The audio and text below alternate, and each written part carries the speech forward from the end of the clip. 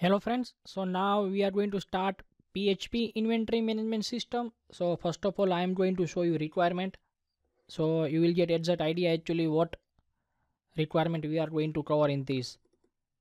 So you can see I made this file for requirement. This is the PHP inventory management system. So we are going to use PHP and backend we are going to use MYSQLI. MySQLI is same as MySQL, but this is the latest version, so we are going to use XAMPP. It is very easy.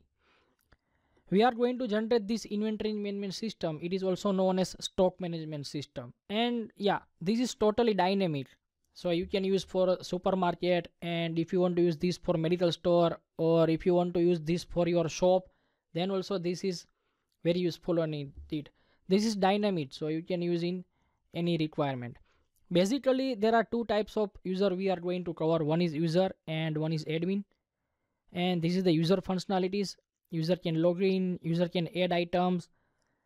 On that time when we are going to increase the stock, user can sell the items. On that time we are going to decrease the stock. Yeah, user can take items as written also, means if we are getting any item written, then also we are going to cover this functionality. And user can generate the bills. This is the basic functionalities of user. Now we are going to cover admin functionalities. So admin can log in, admin can add a new user in this system, admin can see the user login activity, means when user log in, when user log out, that we are going to cover in this system. Then user can add unit, like if you are going to use this project for medical store, then you need to use PCs, means medicines are in PCs. Or if you want to use this for your any other shop, then you need to use grams, kg, something like this. And something you are going to use liquid, then you need to use here liter. So I will show you how you can use this. Then admin can add purchase party info, means we are going to take this product from any other parties. On that time you need to add this party info, that I will show you, no worry about it.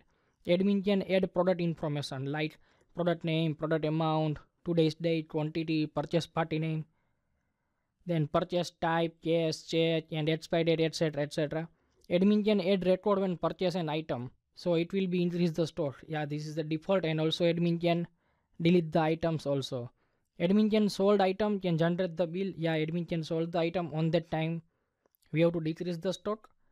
Admin can add expiry date of products also if needed. Then admin can see the nearest expiry date product. Yeah, that is fine, because you can see if product is going to expire, then we need this type of list, so we can generate that type of list here. Admin can see the information of stock. Yeah, admin can see the purchase report, admin can see the sales report, admin can see the report of any party from whom they purchase product, means you take product from, means you buy product from 50 people. Then if you want to check the person A, from person A how many products we buy from this month, this week, or total, then we can generate that type of report also. Admin can see the day-to-day selling also between 2 dates selling report, that's fine. Admin can see the current stock of items and also print the report of that items. Yeah, admin can see the nearest expiry product list, which we cover already. Admin can take the items as a return also. Yeah, same thing here.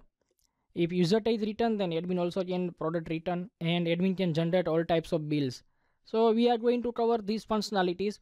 You can see in these functionalities we cover everything, so easily you can make any inventory management system. I hope you like this requirement, so please like it and share it maximum. Thank you so much for watching my video.